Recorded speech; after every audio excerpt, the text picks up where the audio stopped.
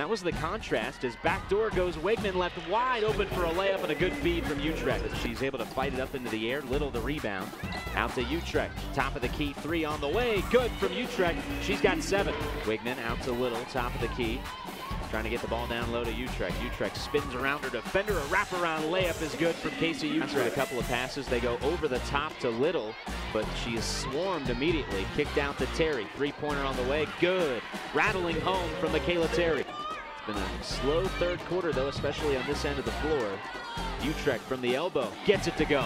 That's a tough shot coming off the ball screen, being able to really get your feet set right, but Casey Utrecht was able to knock it down. She's got a game. Bird passes up a 3, feeds it down low. Ball tipped, stolen away by Clark. 2 on 3. Terry will try to back it out. Little, extra pass to Utrecht. Now Clark fading into the corner for 3, rattles home. As Utrecht pulls up from about 10 feet, in, out, and then in. I don't think it hit the net when it went through there.